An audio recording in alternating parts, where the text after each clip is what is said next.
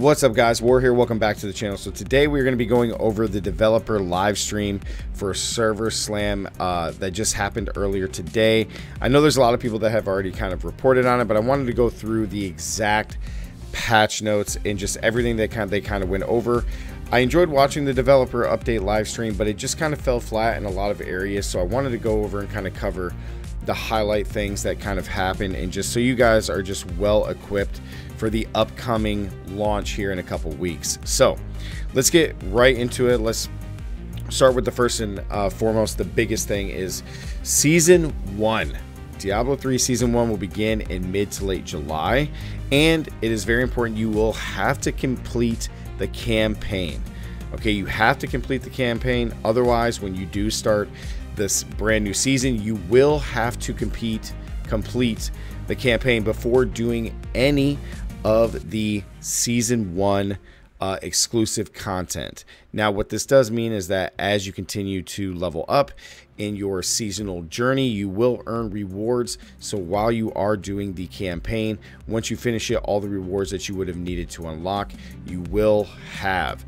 Now, let's look at the progression through the seasonal journey and earning rewards. So you have the brand new seasonal journey, which is going to be really unique.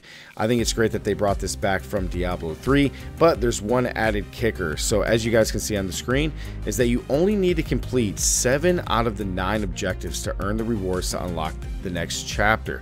Whereas before in Diablo 3, you have to complete everything to go to the next chapter.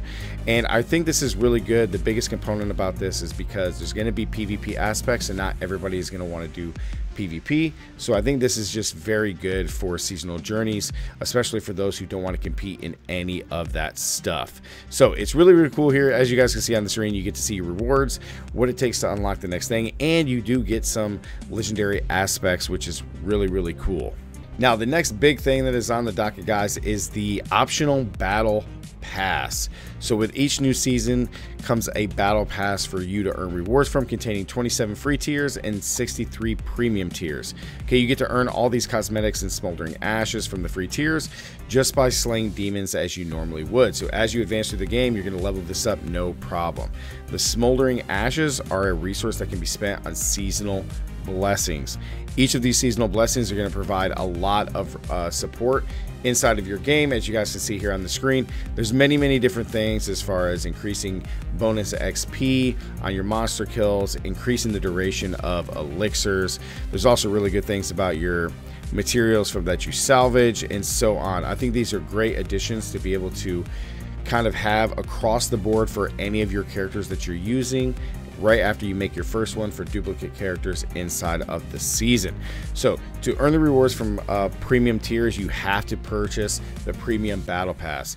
Now, they've already expressed along inside of the developer stream that the normal battle pass is going to be $9.99 USD or 1,000 platinum is all they're saying. 1,000 platinum is the converted cost. And then if you want to get the premium that skips 20 tiers, you're going to have 2,800 platinum, which is equivalent to 25 bucks. This is pretty standard when it comes to battle passes in the kind of the gaming industry now. So I think it's cool, and there's no pay to win.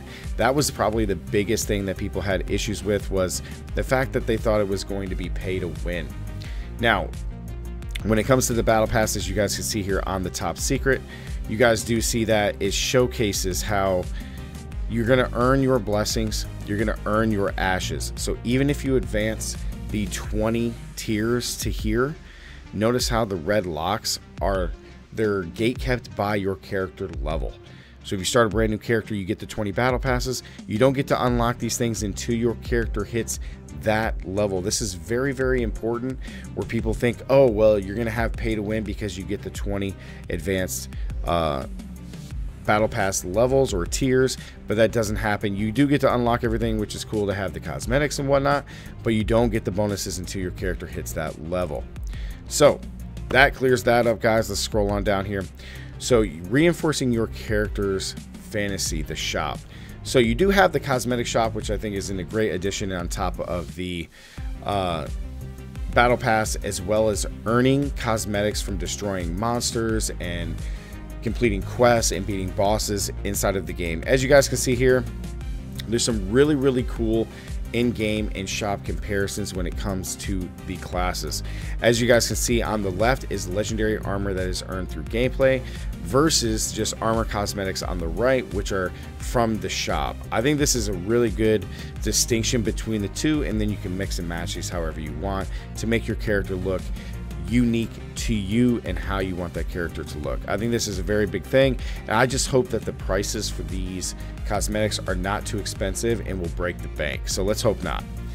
Now, I do want to mention one last final thing, which is a major detail when it comes to Diablo 4 on full release, especially in seasons, is that there is no leaderboards. Yes, we knew that there was going to be no leaderboards coming in, but they did not give us an exact timeline when they were going to come out, but now they do. So there is no leaderboards guaranteed through the very first season, guys, and possibly the second season. And if that's the case, then we will not have leaderboards in Diablo 4 until early 2024.